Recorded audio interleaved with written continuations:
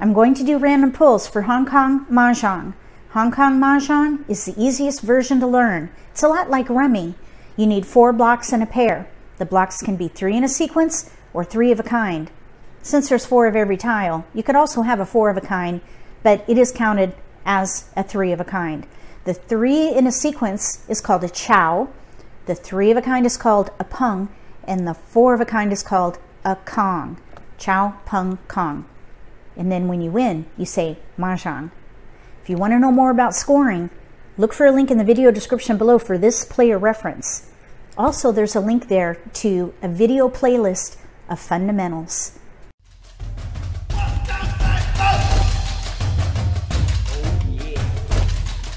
If you're new to Mahjong, or if you already know how to play and just want to build your skills, consider subscribing to my channel. That way you won't miss anything. We're going to do 4 random pulls, starting with the East round. We'll roll these dice to determine which seat we're in. 1, 2, 3, 4. I rolled a 9, 8, 9. So we're going to be player 1. That means we're the dealer. We'll get 14 tiles because they start the game by discarding.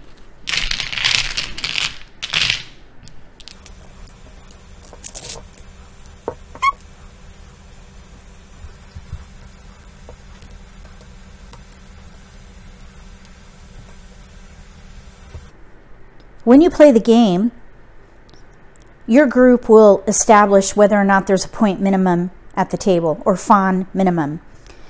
Most groups have a 2 or 3 fawn minimum. Some groups say no minimum. You could play chicken hands, which is a 0 value.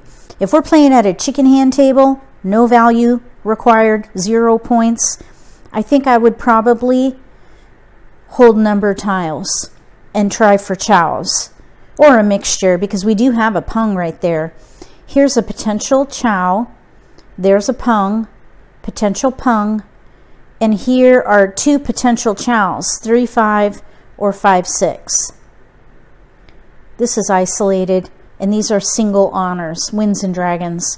So I think what I would do if I were playing at a chicken hand table, 0 points required, I would try for chows, or even a mixture of pungs and chows. If I were playing at a table where there is a 3 fawn minimum, which equates to 8 points, I probably would focus on pungs. And therefore I would hold the dragon at least. Because if you pair up and pung a dragon, you can get a fawn for that. Right now we have no flowers, and that actually is a fawn. So I think what I would do is probably discard these because they will bring no value. The other thing that we could do is try for a half flush. Keep those and discard these. Hold that in case we draw in pairs. Because then we could maybe play half flush with bams and honors, or if we pair up, play pungs and leverage those. So maybe discard these. I think if I were playing at that 3 fawn minimum, that's how I would do it. Push for half flush. Hold those to see if we pair up, discard these. If we're playing a 0 fawn table, I would get rid of those. Focus on number tiles. They're the most flexible because you can chow or pung versus pair up and pung only.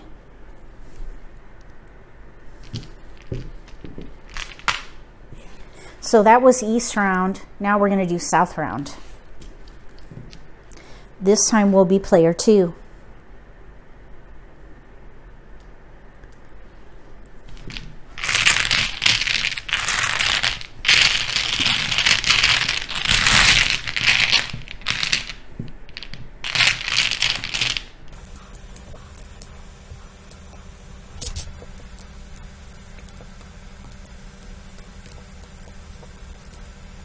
We have flowers, a 1, which won't bring us any value. We have a 2, and we are in South seat.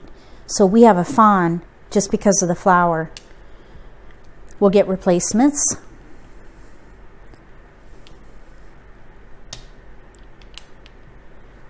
regardless of the point minimum, I would play a half flush. There's a 2-3 potential chow, potential pung, or pair. Here's a potential chow, or we could split it up this way and do a potential chow there, potential chow, and there's a chow right there. So you could see the flexibility. If you go left to right, you can make chows, and if you go right to left, you can make a different combination. The more you have, the more flexibility you have. Here, we only have 7 tiles, so if we draw in more bams, we'll have a lot more flexibility. But there is flexibility there. Here, we would need to pair up and pung. So the north won't bring us any value, but if we pair up, we could use that to help us get to a half flush. Any combination of winds and dragons with one suit is a half flush, and that's 3 fawn. I would discard these. Focus on dots. We could chow, pung, or chow, chow, 1, 2, 3-ish blocks.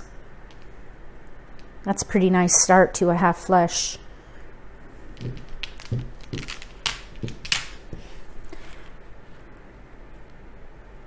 West round. I rolled a 5. That means we're going to be player 1, also known as East. We'll get 14 tiles.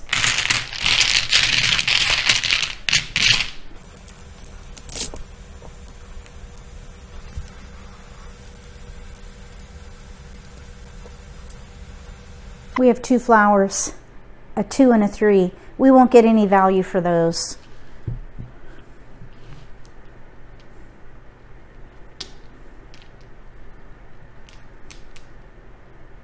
For these tiles, if I were playing at a 0-point table, I would play chows.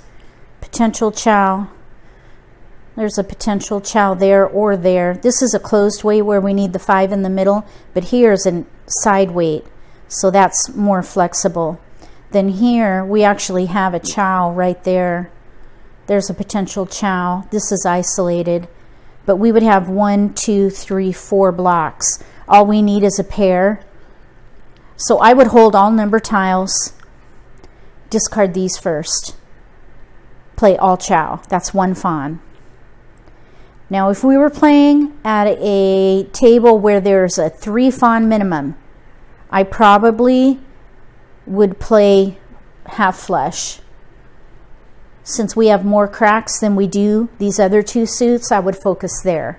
We would have 1, 2, really just 2 blocks here. Either a potential pung, potential chow. There's a chow, potential chow, and then these would need work. So we would have a lot of drawing to do with cracks and or honors and dragons. I would discard these first and play half flush. Right now we would have no score if we would have 1 fawn if we played all chow in mixed suits, and we have no good flowers. And there's only 2 flowers that are our own, and we're player 1, so we would need the 1 flower. I try not to even think about flowers. I can't consider them bonus. They're actually bonus tiles, and if you count on them as part of your score, you may not be able to win. I try to get all my value out of my hand, and that's why I would go for a half flush.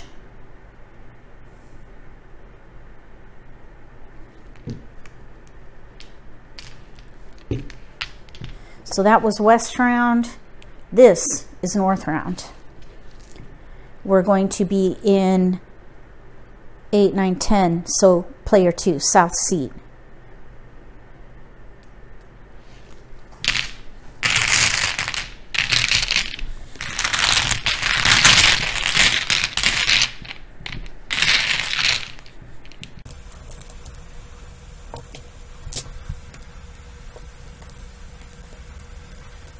For these tiles, first we have no flowers. That's a fawn. You could consider that, but it's risky, because the minute you draw a flower, if it's not yours, you lose that fawn. So here we have 3 cracks, 3 bams, 5 dots, including a pair. We have 2 pair here. I think what I would probably do, if I were playing at a 0 fawn table, I would go for a chicken hand. Discard those. These are all isolated. We could pung here, pung here. We need to pair up. This would be even difficult with a chicken hand because these are isolated tiles.